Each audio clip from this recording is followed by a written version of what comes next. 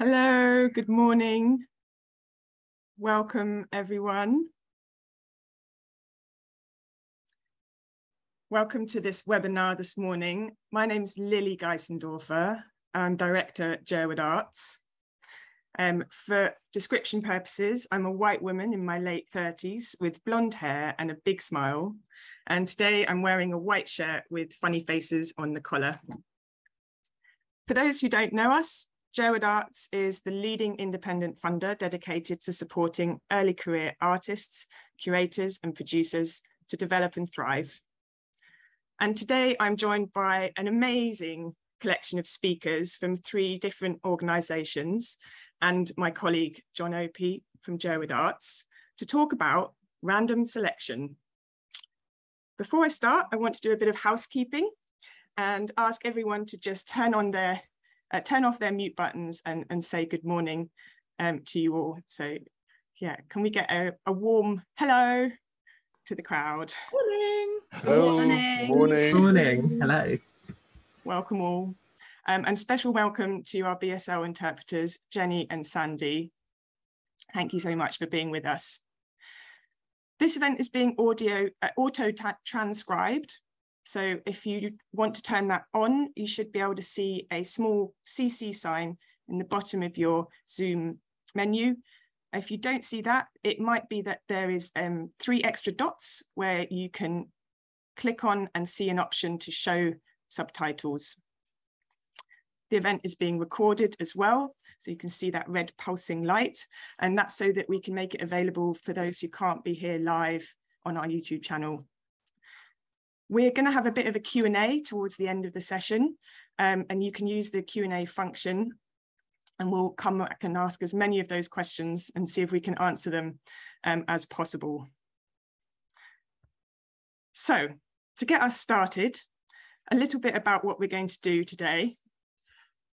This event is about random selection and how it might be a useful tool in the arts.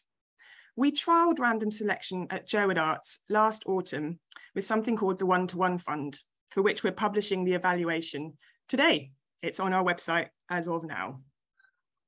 The One-to-One Fund offered awards of just £2,000 for 2 artists, curators or producers to connect, experiment, learn from each other and share their ideas. It was very much a response to the isolating impact of COVID-19, and it was designed to offer an injection of support, strengthen existing collaborations or explore new ones. Our brilliant speakers have all recently had experience with trying random selection in their own programmes. They're all very different in size, in scale and in offer. And we've invited them to take part today to share a range of perspectives and practical insights into how random selection can be used as a tool in the arts. So I'm going to ask them first of all to spend a few minutes outlining their experiences, and then we'll take about half an hour to have a conversation and dig into what actually happened, what went well and what was challenging. I'll aim to guide the conversation to cover how they managed equity and equality within the process, questions about what happens to ideas about quality or excellence, as well as what kind of feedback they've had from those on the receiving end of being randomly selected. And then we'll have about 15 minutes for questions from all of you before I ask the panel to sum up their thoughts. So to kick off, I'm going to introduce our speakers one by one, and then ask them to say a bit about their project. First of all, Ash Bowmott and Laura from the Uncultured. Laura Sweeney and Ashley Bowmott are independent arts consultants working collaboratively to produce, curate, facilitate, and advocate. They put artists and arts worker development at the core of their practice, believing sustainability is in crisis and must be addressed by everyone in the sector. They are champions for better working practices and support others to speak up too. So can I ask you to unmute and tell us a little bit about how you used randomness? Thank you. Hi everyone, for audio description, so I'm Laura Sweeney, pronoun she, her, from the Uncultured. I'm a cis white woman in her mid-30s and have shoulder-length pale pink hair and a short fringe, large gold-framed glasses, and I'm wearing a white top, and my background is a white wall with some artwork. Thanks, and I'm Ashley Bowmott, she, her, from the Uncultured. I'm a cis white woman in her mid-30s. I have long, orangey, peachy hair and a fringe and pale glasses, and I'm wearing a black top, and my background is yellow. So, yes, random selection.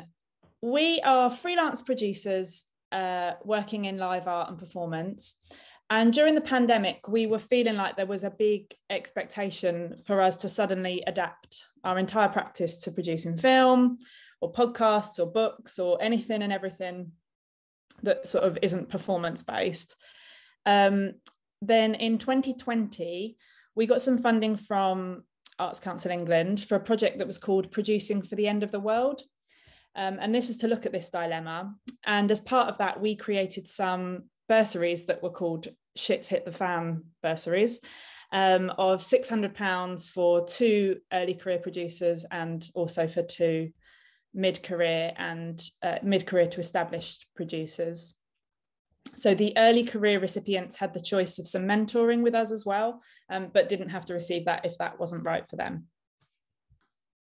So it was at a time like not that long after SEISS and the ACE Emergency Response Fund, where basically people were like being rejected from receiving this money that would keep them afloat and alive for like a minute. These decisions all felt really personal and not about art, but about the person and the people. And as our bursaries were kind of no strings attached cash, we didn't think it was our place to be making judgments on applicants. But also we felt like, who are we to be doing that anyway? So we'd seen quite a few kind of sex worker and community mutual aid groups using lottery systems to give out money. So we thought we would try it too, as it seemed like the most logical approach for the opportunity and the time that it was out. So we just asked people to send a link or a CV. Most people sent a CV, but for some it was literally just like a link or an attachment without even a hello or all best on the email.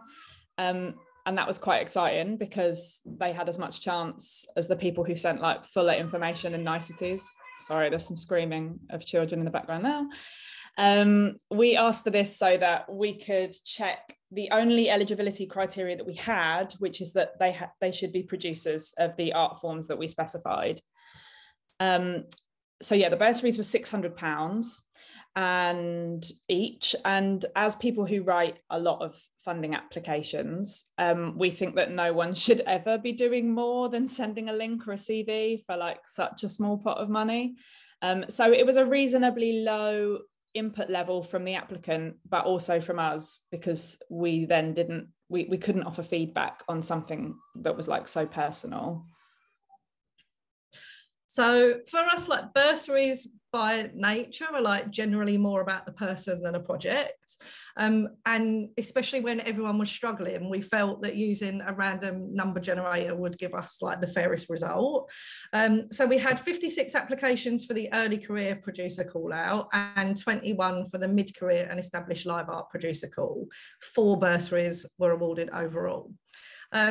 So like the live art producing pool is a lot smaller than that of artists anyway, but we invited applications and reached out to diversity focus groups to encourage a balanced weighting of applicants.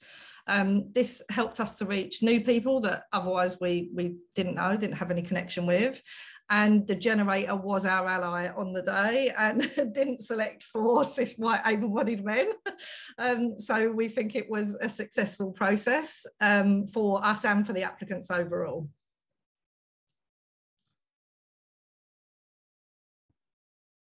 Thank you so much.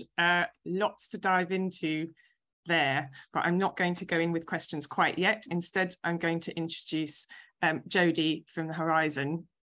Jodie Noble is programme producer for Horizon, a performing arts showcase for England at the Edinburgh Festivals, funded by Arts Council England. Horizon uses a new approach to build deep and sustainable collaborations, celebrating visionary artists and cultural leaders with a view to significantly rejuvenate the existing ecology of the live performance sectors across the UK. Horizon will be in Edinburgh for 1 week during August 2022 and 23, featuring live tour-ready performance works and digital wraparound activities. So Jodie, how did you use randomness? Hello, hi, I'm Jodie, so my pronouns are she, her, and I am a white woman in my early 40s. I've got brown hair that's around shoulder length and half pinned up, and I've got big brown framed glasses. So yeah, Horizon, I should probably start by sort of caveating to say we're right in the middle of this process. We have done the selection, but we haven't delivered the whole project. So we haven't quite got to the end of kind of really being able to see how it's all gone. But Horizon has various open call application opportunities, some of which do have quite an in-depth kind of application and selection process. So we used random selection for our artists for a bursary program, which is really an opportunity for early career artists or creative producers to come to Edinburgh in August with us to experience the Horizon program, and then to also participate in a bespoke workshop program, and also kind of with opportunities for networking and socializing amongst themselves as a cohort, but with the rest of the Horizon artists as well. The offer was a fee, kind of around £600, just slightly less than £600, plus expenses, so accommodation, travel, per diem for the week, plus any access costs. So as Ash and Laura were saying, kind of quite low level in terms of the funding available. The opportunity was specifically for early career artists, so with less than 10 years experience working in live performance, but also an England-based artist, but also specifically for artists that either identified as being deaf, disabled, neurodivergent, or living with a long-term or energy-limiting health condition, or also for artists that identified as being working class. So we had a very short application process, so it was really a self-tick kind of eligibility boxes, contact details, and all we asked for was a very short couple of 100-word statement about why they wanted to participate, and a CV. So essentially after we got the closing date, we got around 70 applications in total. We did an eligibility check on the applications that had come in, just to double check that they did meet the criteria that we'd set in terms of kind of being early career, etc., and based in England. And we, once they were eligible, if there was any questions, we just went back to people and kind of gave them the opportunity to, you know, let us know that, that they were, or that we'd misread their application. And we created 2 lists, we had 8 opportunities in total. So 4 opportunities for working class artists and 4 opportunities for disabled artists. So we took the application reference numbers, created 2 lists. If the applicants had identified as both disabled and working class, they went into both lists. So, and we put both lists through a random generator. So the top 4 in those lists were selected.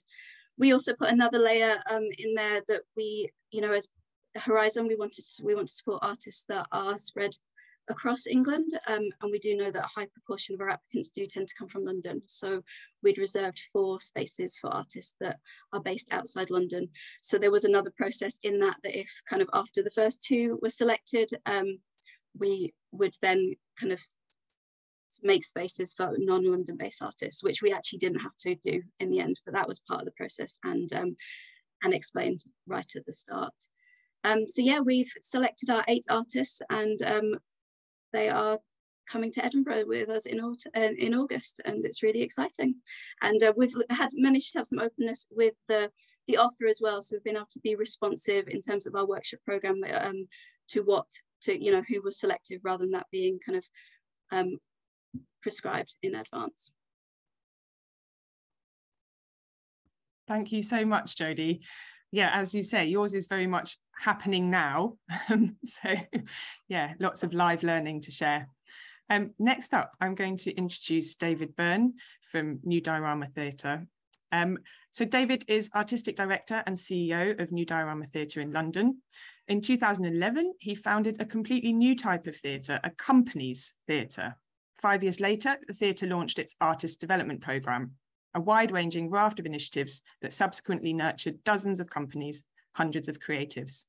In 2018, it overhauled its programming model, putting unprecedented confidence in emerging ensembles. Most recently, New Diorama opened its revolutionary space at Broadgate in partnership with British Land and the City of London's new Culture and Commerce Task Force.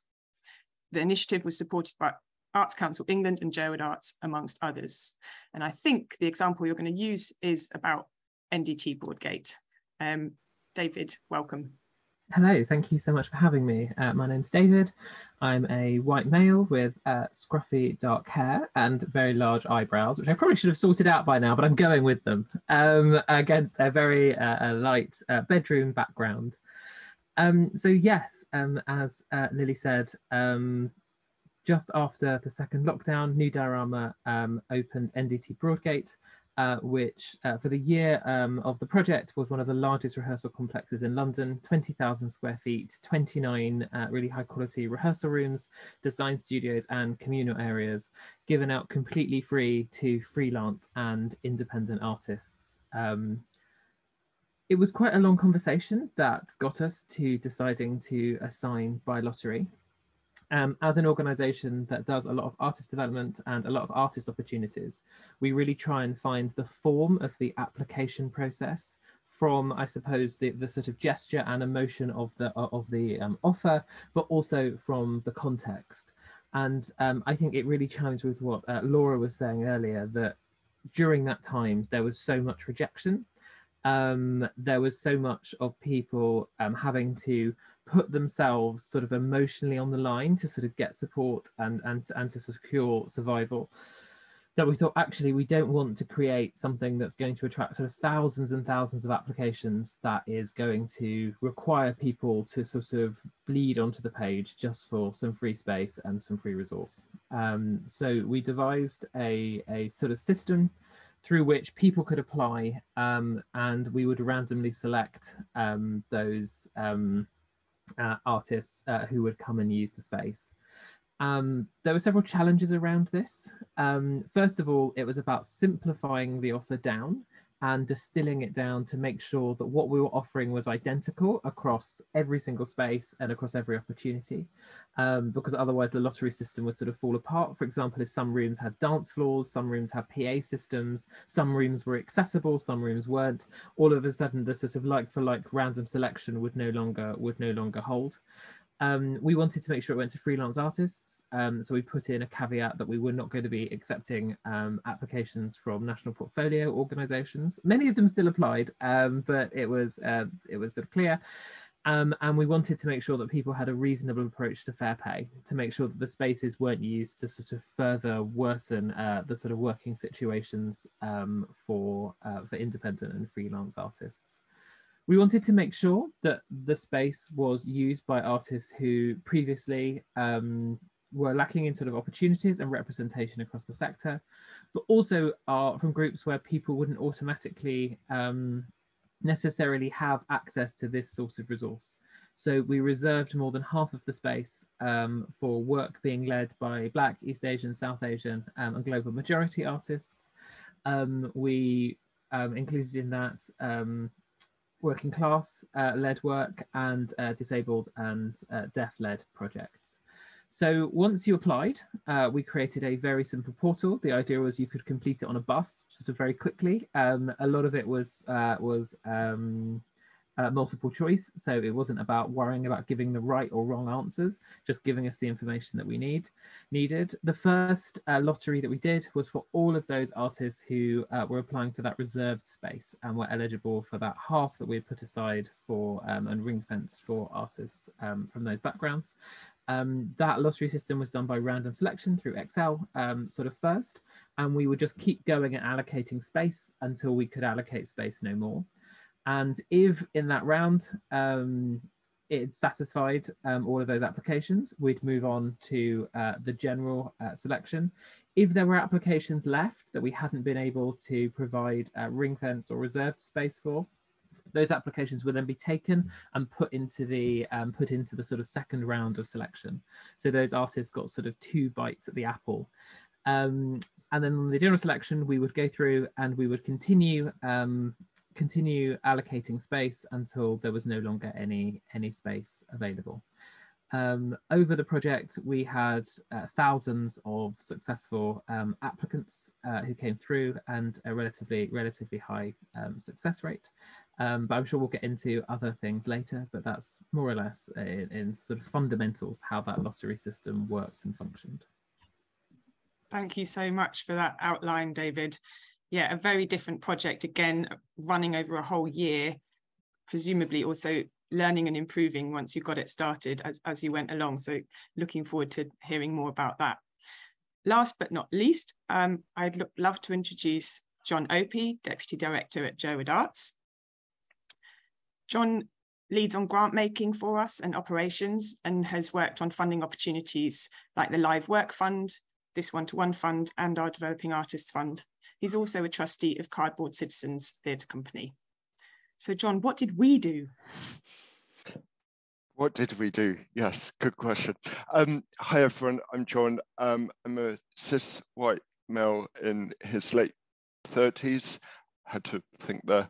I've got glasses and not a lot of hair on top. And I've got a cream background with a couple of plants. So as Lilli mentioned at the top of this session, Jerwood Arts used a random selection in our one-to-one fund last October. The £2,000 awards on offer were to support 2 people to collaborate together, to exchange skills and ideas and begin new research. Jerwood Arts over the last few years had become known for rigorous subjectively led selection processes, including positive action throughout. Like David said just now, we asked a lot of applicants in going for these opportunities. We asked them to submit full proposals for their project ideas. And on the flip side, for us, it takes a lot to review and decide on which applications to take forward. I think the labour on both sides of the coin, but especially for artists, was really clear. So in a previous more open call for entries to the Live Work Fund, we got 1,283 applications and made just 33 awards.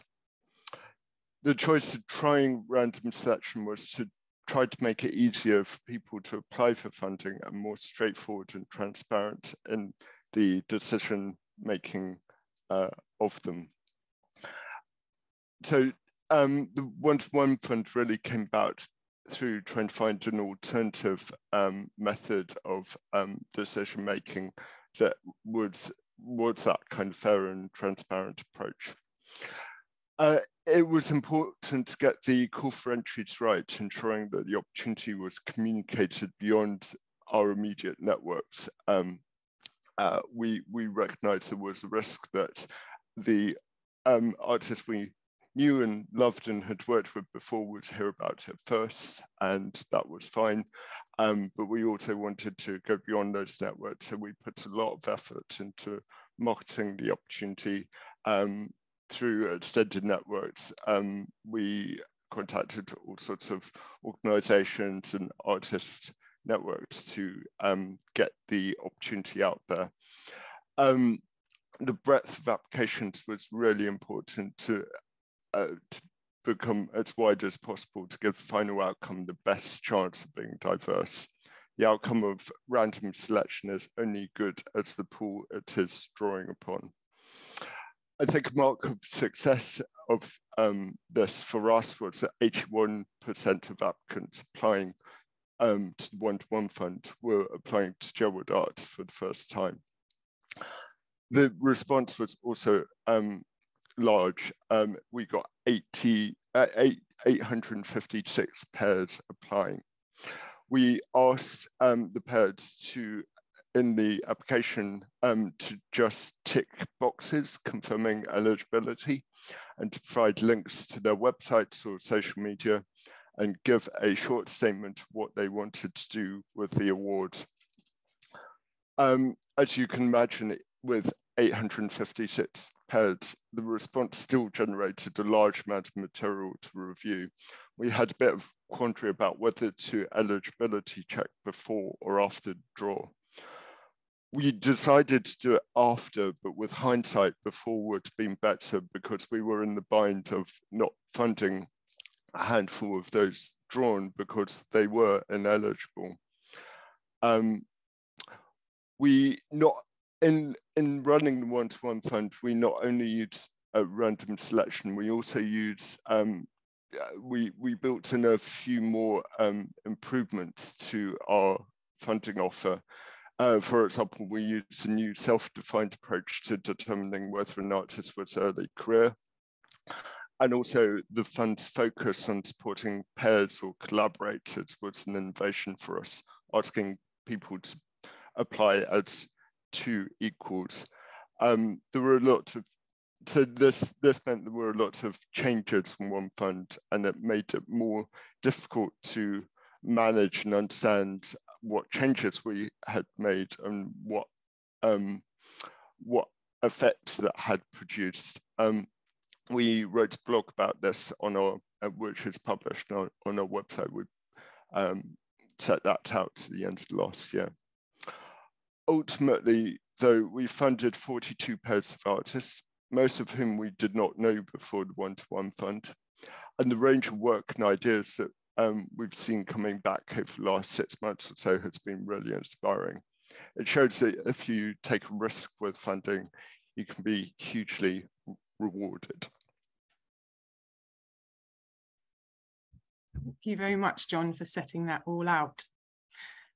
So I'd like to start by noticing a few things that all these projects have in common, and that's all of you touching on a much simpler form, asking for a lot less information up front, and that was a real reaction to, in some ways, the pressures of the pandemic, making fundraisers of every independent art out there trying to just survive.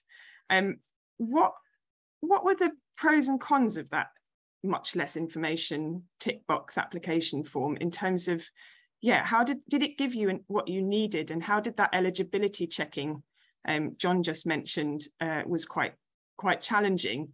Can anyone tell me a bit more about yeah, that simpler form? Is that something, yeah, what did you learn about simplicity in asking for information and eligibility? I'm going to pick on Jodie, I think.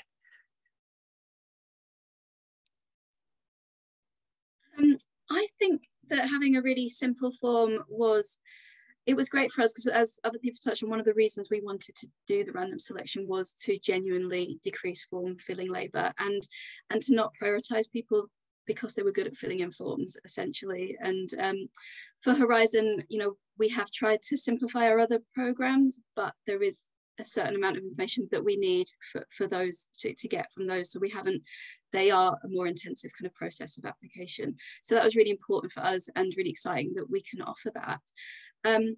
In terms of eligibility, I think that it was really, I think it's something to bear in mind, is just being really clear on what your eligibility is and how you're going to check that if you're going to.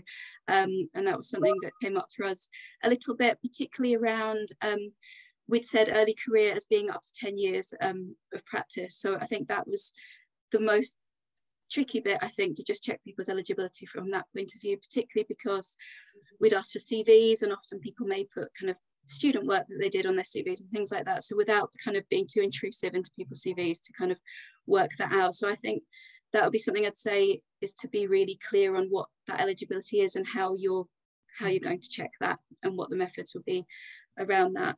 But in terms of that simplicity, I think think it's felt really refreshing, and I think that, as I say, we're in the middle of it, so I can't really get to the end of what that sort of meant overall, but it certainly hasn't been tricky in terms of our process, and as it's been in our power to adapt, as I was saying earlier, adapt to kind of what the offer is to some degree based on who was selected. That's made that kind of less important to have huge amounts of detail from people at an early stage. Yeah, just asking for absolutely what you need, and slimming it right down. Ash and Laura, how did eligibility work for you? And because you also just asked for a CV or a link, you went absolutely minimalist. Yeah.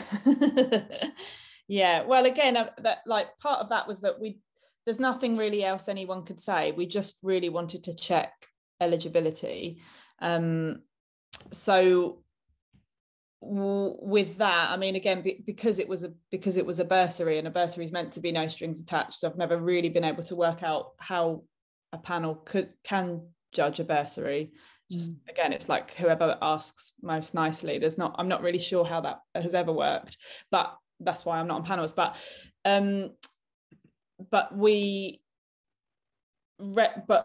what we thought would happen, truthfully, is that we thought, okay, well, this works really well for us as well as the applicant, because we thought, well, for the applicant, it's just something they've already got, so they can send that, and there's no added time or labour, and for us there'll be no feedback needed after the draw, but we definitely actually spent quite a long time checking everybody's eligibility. We did check eligibility before we did the number generator, so that we could tell people if and why we didn't feel that their practice sat within being a live art producer or a performance producer.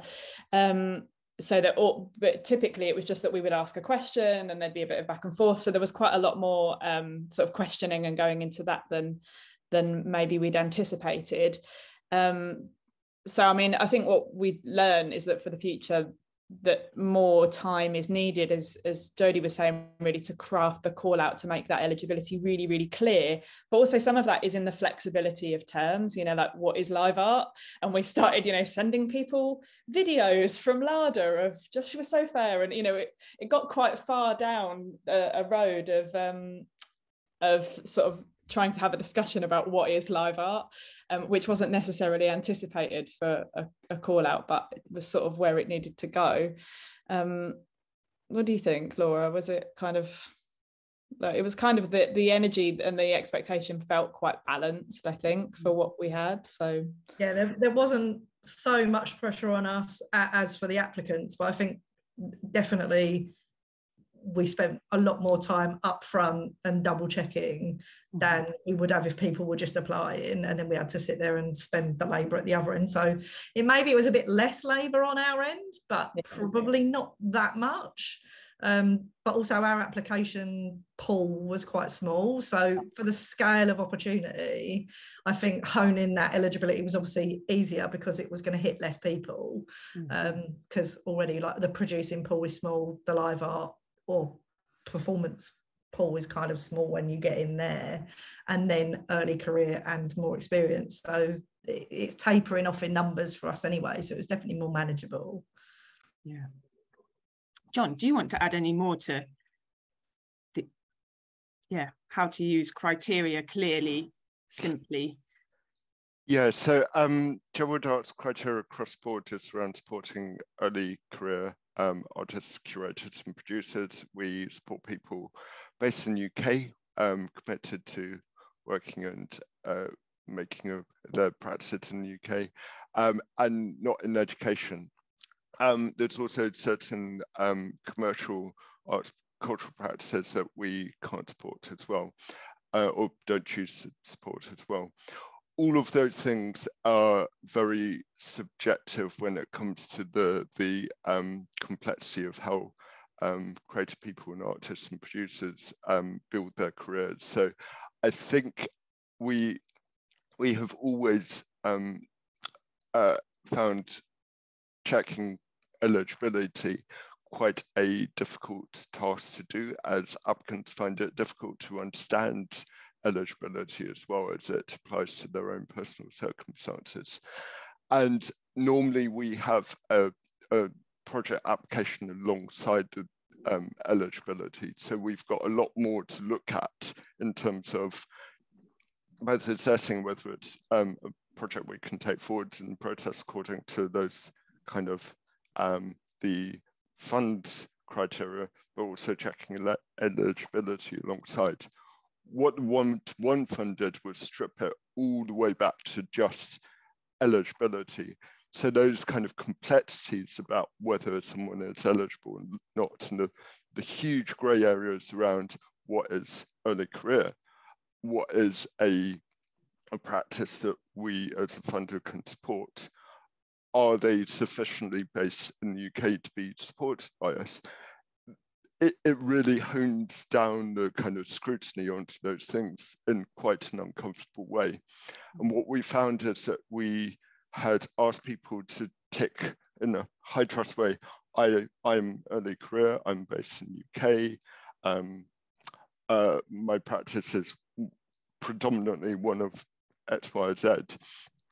So we took that high trust approach. And then when we got to eligibility checking, we were in the uncomfortable position of having not asked for CVs, delving into people's websites and trying to determine whether what they'd declared on the form was actually, you know, met the spirit and what we're trying to do with the funding. And that created a very uncomfortable kind of several moments of going, hang on, is this an ethical thing to be doing? Have we asked for enough information? And yeah, it was difficult. I think we got there in the end, but it certainly raised a lot of very challenging questions around our kind of definitions of what these things are. And it puts it in sharp relief without the kind of project information to look at alongside it. Yeah, thank you. I remember it well. I'm going to move us on to another really interesting area of the using randomness, which some of you did a lot of work to balance for equity within your processes. So prioritizing and specifically targeting and running lists through the random generator to support deaf and disabled artists or neurodiverse artists, working class artists, Black, South Asian, North Asian, global majority artists in different ways. And I'm really interested in that because, of course, the random element is about every application having an equal chance. It's an equal, fair approach rather than putting equity at the heart of the selection process, which is what most selection panels and processes seek to do, a much more subjective and qualitative and careful looking at equity across the balance of a decision-making process. But I'm really impressed that in so many cases you managed to basically do both to ensure both a kind of a fairness in that selection, but also a much more equitable prioritization of those who are under-supported. And yeah, I'd love to hear a bit more about what challenges and that threw up, and also what response that got from applicants. David. Yes, I mean, it was really essential to us that the project tried to begin to address some of the sort of deeper structural inequalities that the pandemic threw up. And I suppose sort of echoing from the last question, I mean, getting and distilling down to a level of simplicity where it felt like this was a really clear to understand process, and we weren't asking a huge amount of information of people, but we could ensure a certain level of equality and inclusion in that project was really challenging. It took us quite a few goes to get it right before we launched. As I sort of mentioned, we reserved more than half of the space at NDT Broadgate for artists that fell into those categories. Well, actually, I mean, to go more into the weeds of it, because we're not talking about art development, work that was being led by those artists. So that was a big thing that came up in our discussions around, you know, with groups, and when we were trialing sort of ideas and trialing the application process, is people didn't really understand or had very different interpretations of, you know, work that involved those artists or included them in some sort of way. And we felt that actually that was quite open to a broad interpretation that may sort of undermine the sort of ambition of what we were trying to do with that reserved space. So we were very clear that it had to be work being led by those artists, where they were sort of in the driving seat and sort of the I suppose the artistic leads or the instigators of those projects. It increased quite considerably the sort of overall diversity of people who were applying, and I think the sort of invitation and the language we took pains to sort of get right. The fact that we said like it was reserved space, so it was space that was sort of there to be sort of claimed, rather than making it feel like it was somehow a sort of numbers exercise, or we were it was just the same old language sort of around it. And I think the process sort of gave people greater confidence that they would have a greater chance of sort of securing the resource through the system we had set up. So it did increase the diversity of the applicants to different numbers in different categories, but there were sort of differentiations between the groups that we were particularly interested to provide space for. So yeah, there was some sort of great learning around that, and actually that process worked quite well, especially with those artists getting sort of multiple opportunities to get space. So actually we ended up sort of putting a lot of those who were unsuccessful through that first ballot into a second ballot, where they then secured space. So actually what it meant is the sort of general inclusion sort of watermark over the project sort of rose and was successful in that term. As we sort of spoke about the other day, what was very interesting is that what we then had, because of COVID and disruption, we had people dropping out of space and leaving gaps, which we then opened up a sort of last minute chance to access that space. And actually the diversity and inclusion statistics on that last minute space were even higher than through the lottery. We're still trying to sort of work out why, and we're still sort of investigating into that. And it sort of flew in the face, I think, of everything that we had sort of assumed as an organization, that you would need like a greater lead-in time, you would need greater signposting, that you needed something that felt like there was a system that was sort of stacked in favor of those who previously the industry has been stacked sort of in favor against. But it's been a really big learning curve in terms of how we do that. But it was a really essential part of that entire project to make sure that reserve space was there. And on the whole, it's led to some great introductions and to some partners who we probably would never have come across before, but who we're now working with relatively closely on a whole host of projects. So sort of organisationally letting go of that control ever so slightly has led to some really unexpected outcomes, and building that inclusion into that randomisation system was the real key to get to the point where we're at now. Yeah, that unexpected outcomes and discovering new artists was really key driver for us to try it as well. We did a lot of research in science funding, in fact, where randomization is used to select projects, experiments, essentially to try and discover new breakthroughs. And they absolutely rely on randomness to counter bias in order to make sure that they do find the next breakthrough. Because without that, they know they'll just be stuck in the same groove.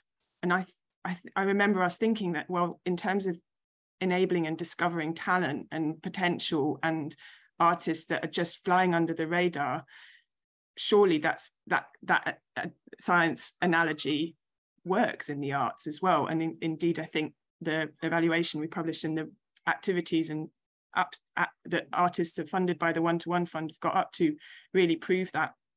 It was the new artists coming through was possibly the most exciting thing about it.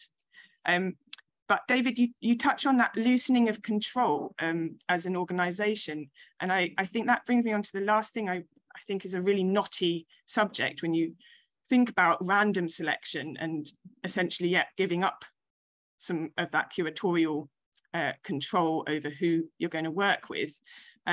One of the things we got asked a lot was, but how will you ensure the quality? And these words, quality, excellence that are bandied around, potential talent. I just used them. What were the thinking processes, and how are you thinking about that now? And how did that kind of go? I'll come back to you, David, first if I can, but I'd love to get round everyone before we go to the Q&A. This was the biggest challenge, I think, for me as an artistic director, but also the question we kept coming back to is, what if the quality of the work is low? And obviously they're being supported by us as an organisation. And, you know, this is not just, I mean, you know, as an organisation, we support, you know, tens of artists, you know, companies a year, and we've supported, you know, 700, 800 projects this year. And, you know, what if that work is, say, politically or values-wise not aligned with us? What if it is just terrible, you know, and it goes out with our name on it? And fundamentally, we did just have to release ourselves of going, well, actually, the sheer scale that we're looking at and the process of this means that we do have to let go slightly. We created a sort of sub-brand for the organisation. So those companies who came through NDT Broadgate, there is special like NDT Broadgate sort of kite mark and sort of logos that they can put on their work. So it feels somehow separate to the work that we're commissioning at New Diorama, and there is a differentiation between the two. But it really was the biggest challenge of all of a sudden, you know, opening what we have cultivated as like a trusted brand for audiences, open up to hundreds of artists where actually we don't have a say in sort of the work they're making or an insight into the sort of quality of that work. But actually it's about providing that opportunity at that sort of key pivotal moment. And we went backwards and forwards, but fundamentally the jump had to be, we have to be okay with not knowing a lot of information we'd normally want to ask, because that information doesn't help us with selection. We have to be, in the way that John said, we have to be a bit more brusque with the questions we ask. We can no longer say, you know, express in your own words. We sort of need a yes or a no, because ultimately this is being filtered and taken through a selection process. And we can't have, I mean, I think we had, you know, thousands and thousands of applicants. We can't have nuance in every single application, because actually what you need is a data pool that you can then sort very easily and you can make that selection from. And we also just had to let go of quality and also the sort of artistic brand of the organisation. So ours is an ensemble companies theatre, but actually a lot of solo work was made at Broadgate during that year, a lot of work that is very far outside of our normal wheelhouse. But you just had to go, well, actually, that's the gesture of this project. This is what we're wanting to do.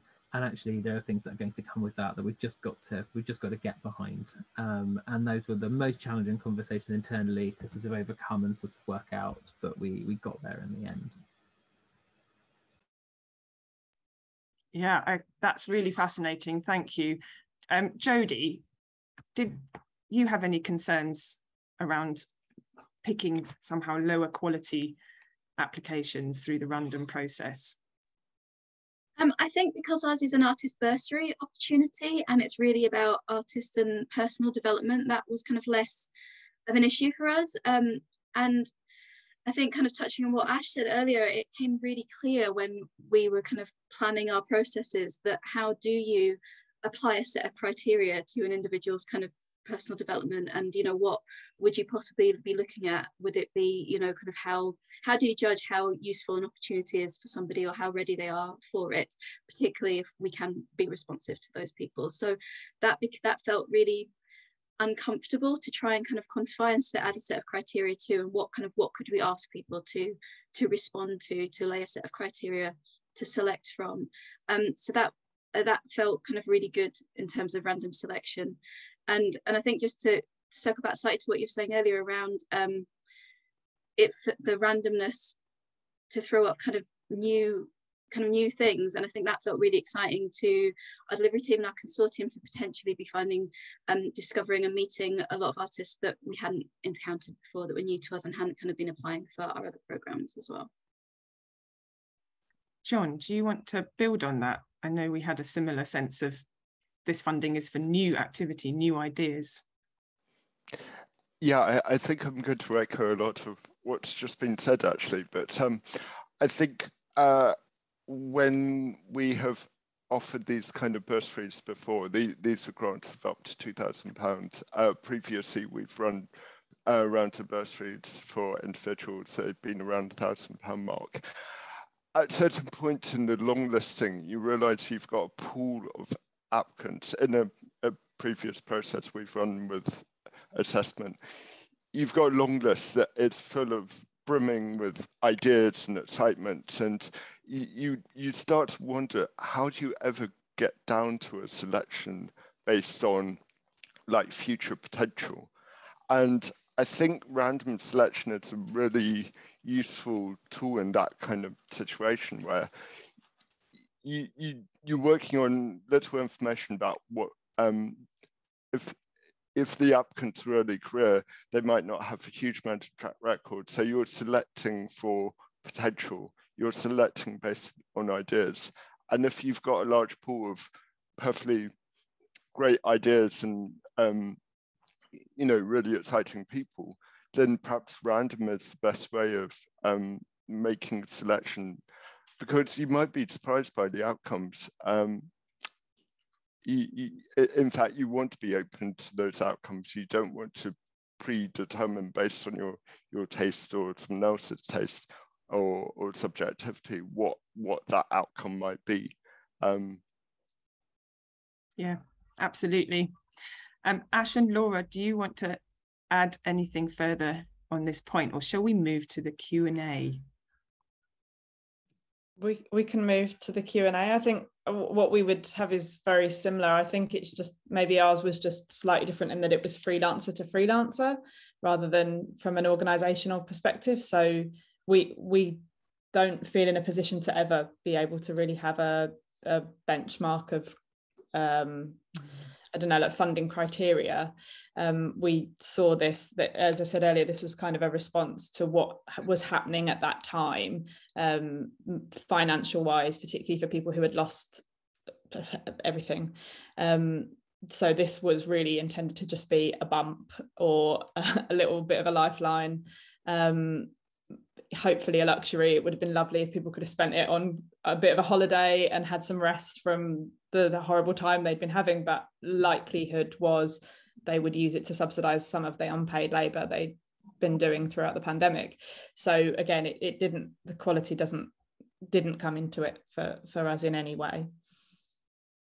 Thank you. So a couple of things that really shine through about why it worked, what the pros were among some of the challenges. All of these projects really simplified the application process and reduced the labour on applicants. All of them had sort of tick box or just submit your CV, making it as user-friendly as possible. All of them were, for relatively speaking, smaller grants that were either to start something or completely without any defined outcomes. They were open and free to be spent as needed. In David and in Horizon and NDT's case, obviously on using space or going to Edinburgh. So quite very specific, consistent opportunities and offer, and language that it is an offer, that it's not something that you're, I think David used the word sort of asking artists to bleed onto the page for. These are opportunities that should be widely available anyway, and just aren't, unfortunately, and so they're freely given, they're high trust, and they come with as few restrictions as possible around them, and that kind of generosity of spirit somehow that underpins why in that instance randomness is a useful tool, I think feels like it's really coming through for me. So we've got some really great questions coming through on the Q&A function. Thank you, everybody. The first one is very specifically for Jodie, and I hope this is okay, Jodie. I'm going to read it out. It says, Jodie, you said that if all successful applications had been selected were London-based, you'd have made more space to mix that up. How would you have done that? Would you have had to deselect some chosen apps, or would you have been able to offer more bursaries? Yeah, so we had 8 opportunities in total, and we committed to at least half of those would be reserved for artists that were based outside of London. the way that we did this, and I spent a lot of time drawing this up as a process beforehand. There's a very clear rationale to it, but essentially in those kind of 2 random lists that we created, the first 2 artists were automatically selected if they were both based in London, and the 3rd person on that list was also based in London. We would then just skip through the list in numerical order, which felt a bit murky because obviously you're then kind of messing with a total random selection.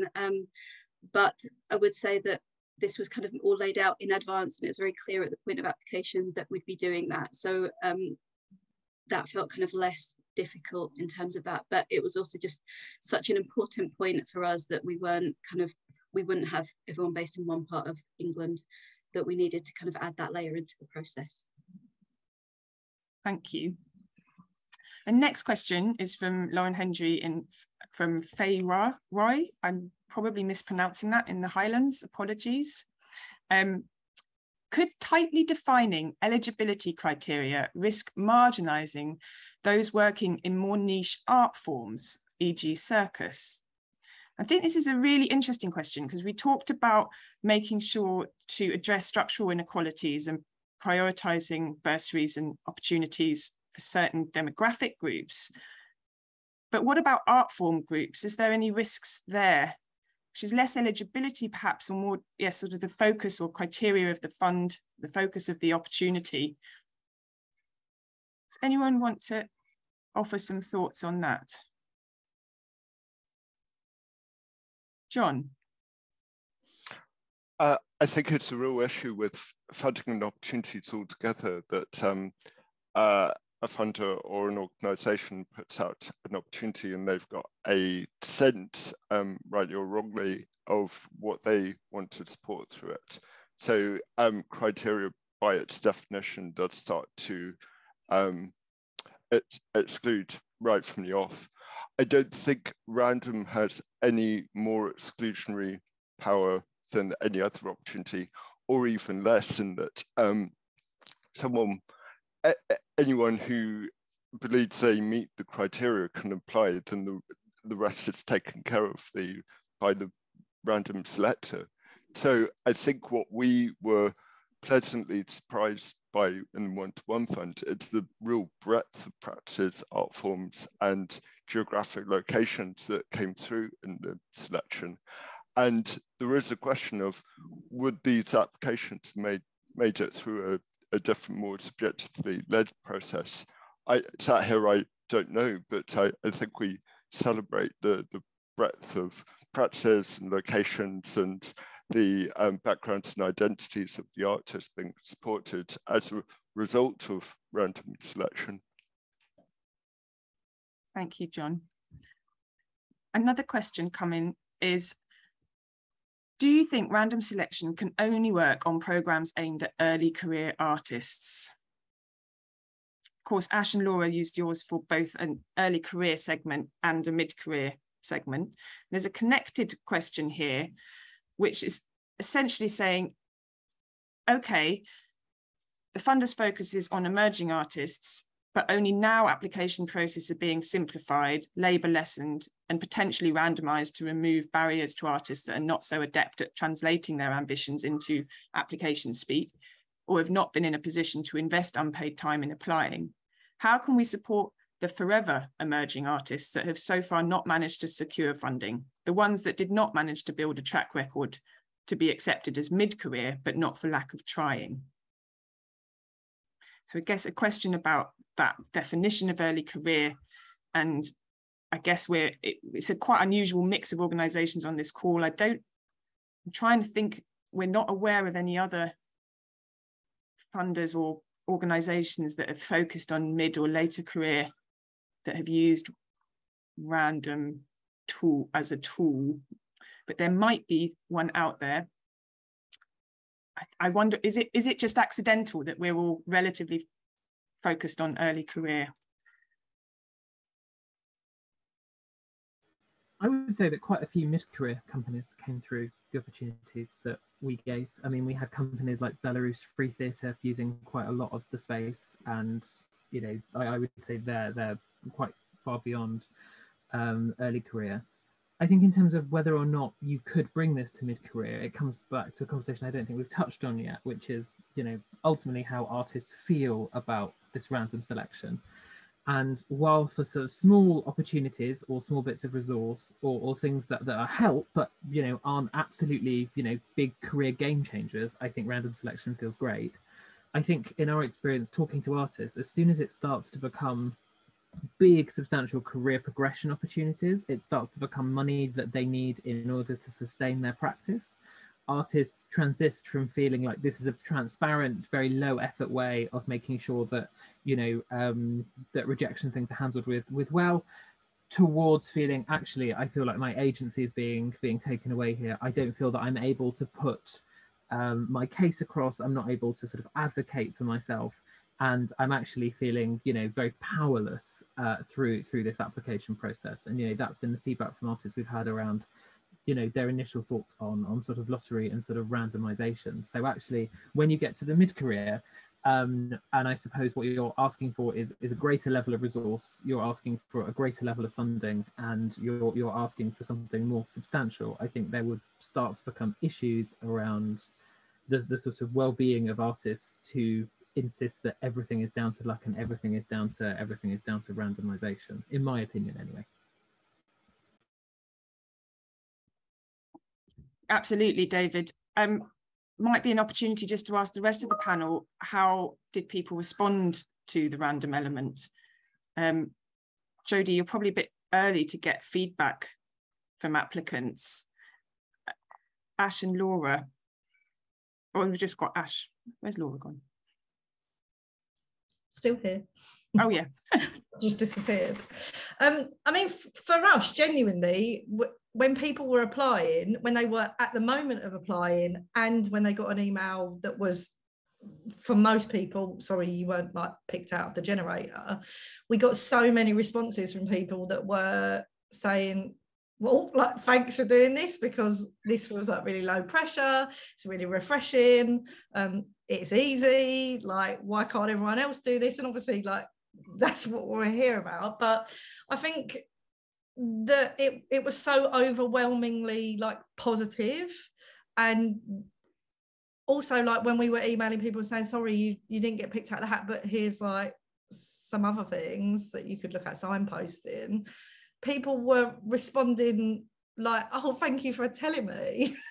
So there was still this layer of like, actually people were so conditioned to be like writing applications, putting them in, maybe not even finding out until it goes out on social media or whatever it is, like these kind of bad practices, not being offered feedback or whatever it is, that people were grateful that there was something that was low effort, that they were told that they didn't get it so that they could kind of just move on, but also the balance of that and like the energy, it was the same. They didn't have to put too much energy in to apply, and if they didn't get it, it was a lottery. I've just seen one of the questions here as well. Like, I think for our specific like way that we were doing it, the question says like the emotional challenge of like being unsuccessful. We didn't receive any feedback like that. I think because people went in knowing that it was random. If they didn't get it, it wasn't a competition. It wasn't, is my stuff good enough or not? That actually it was just like, okay, because they had done so little. I think if the amount of effort you have to put in is higher, then yes, maybe emotionally that's a different situation. But I think we found that too, in that being rejected randomly was certainly, again, it was less personal. But also conversely, being selected randomly felt quite different perhaps as well. I'm going to pick on John, because I know we did quite a significant post-application survey, because we were really interested in how applicants had why they decided to apply knowing it was a random selection and what they felt about it. Yeah, so we asked some questions about 2 or 3 weeks after they made the application, before the draw was known. So they weren't, instead of knowing what the outcome was, they were just kind of, we were keen just to have more neutral response to, is it a good idea or not? We asked how many people knew that random was going to be the method by which the selection was going to be made, to be clear on how many people entered it kind of eyes wide open. 95% knew that that's what they were in for with this. We were very attuned to kind of negative responses to random selection. We thought that it might go down quite badly. I think that was just our kind of nervousness around this very new process. Actually, 54% of applicants viewed it positively or very positively. Only 19% had a negative view of random selection. But what we found is that the negative views were more vocal about why they thought it wasn't a good idea. And they came down to reasons of they really wanted to put their work in front of people that would recognize it and help promote and value it. And even if they weren't successful, that kind of that portfolio view kind of felt really important in terms of opportunities and funding, and not getting that feedback felt quite problematic. Another, and we've got kind of contextual writing on this, which I'd urge people to read, but another more negative view of it was that really about the state of the arts, that inequality is baked into who gets opportunities or not. And are the arts really ready for a purely equal way of selecting it? And there was some sense from some quarters that actually this was ahead of its time by several years, and there was still a lot to do around kind of positive action and really looking at representation of who gets what in terms of opportunity making. So there might be that this is an approach that is fit for things once we've done a whole load of other work around representation in the arts. Thank you, John. I'm smiling there because there's a great question. Did you randomly select applicants to give feedback on the process, or did you ask everyone? We did ask everyone. I think around 40% of applicants fed back. So given the high numbers of individuals, there's 1,700 and something individuals in the 800 and something pairs, that was quite a high number of voices that we were able to get feedback on. I think what surprised us most is that in between those who thought it wasn't that great and the 54% who thought it was really great or great, was a really big chunk of about a third who really didn't care either way.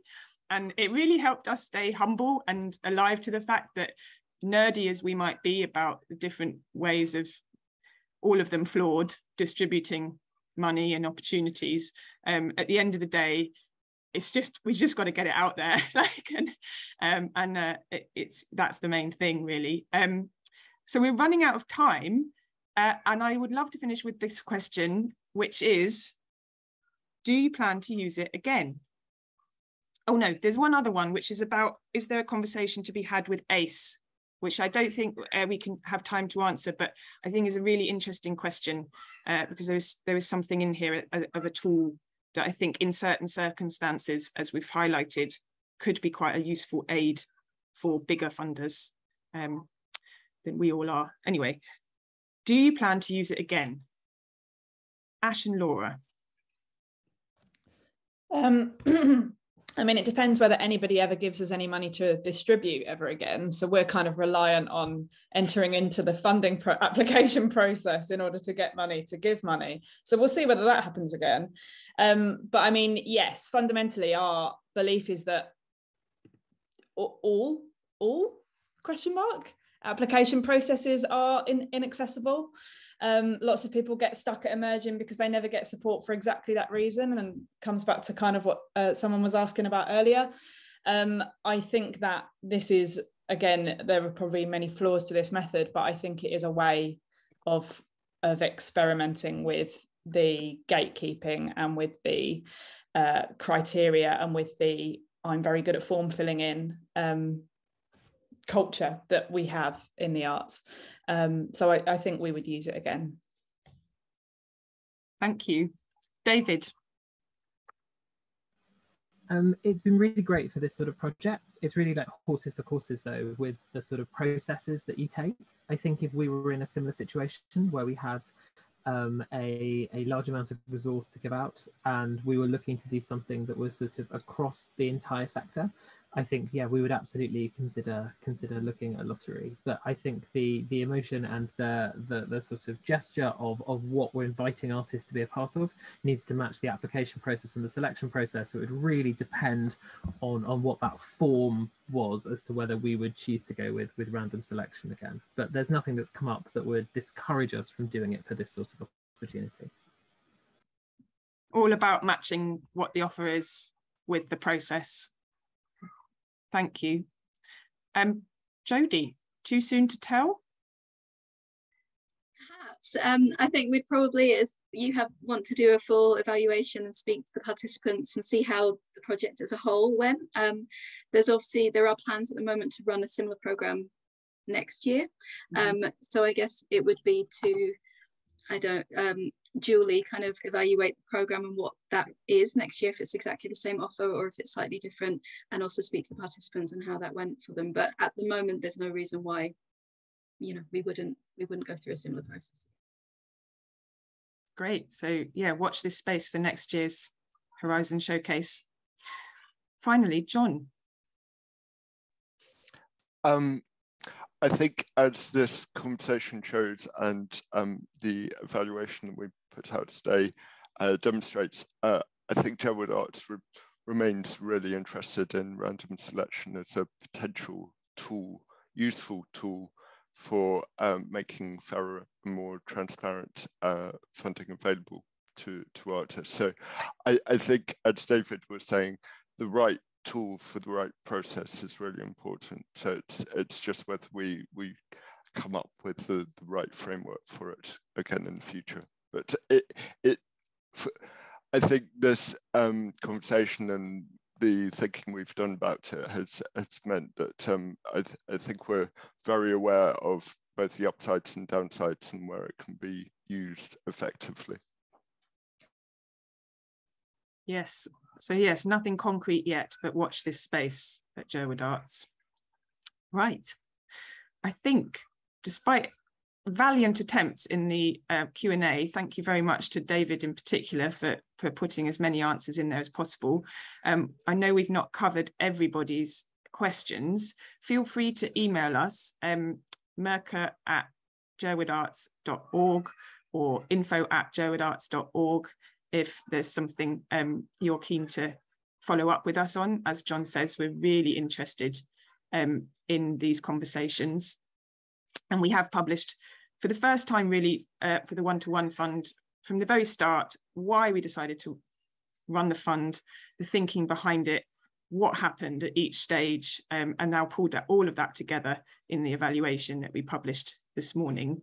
So yeah, first, my thanks to Jenny and Sandy, a valiant effort, some very fast speaking speakers. Thank you very much. And huge thanks to Jodie, David, Laura, Ash, John, and behind the scenes, Merker and Kaya for making it all run so smoothly. That's all, folks. Thank you very much. Everyone. Bye. Thank you.